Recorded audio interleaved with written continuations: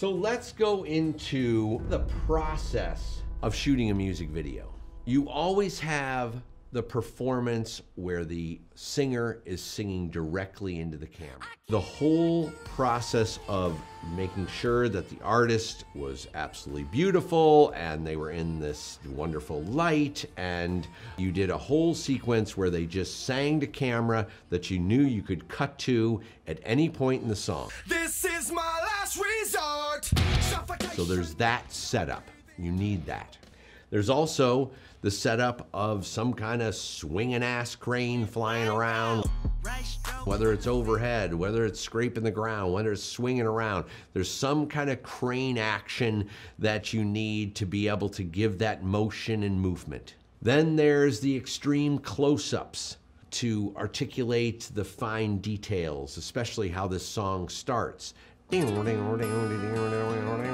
want to have macro coverage of that to really get in there.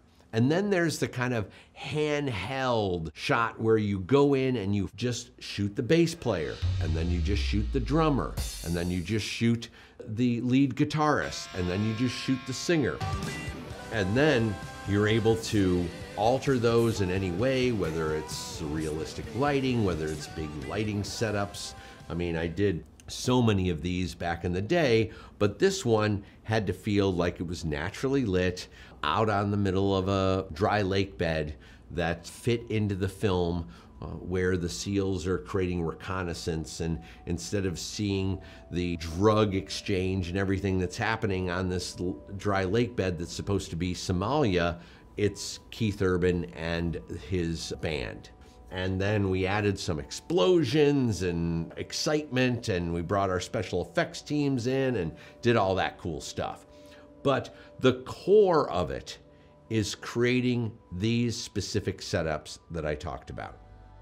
You're going to be doing the beauty shot of the artist. See, this one comes off the deck. This is the intro to Keith Urban. The sun had completely gone off the whole dry lake bed, so I knew I had controlled light for about 30 minutes, this beautiful soft light. You can see the sun going across, you can see the mountain range being projected on the other mountain range behind him, and it's just this beautiful skylight on his face, and I could do a controlled setup with him just singing to camera.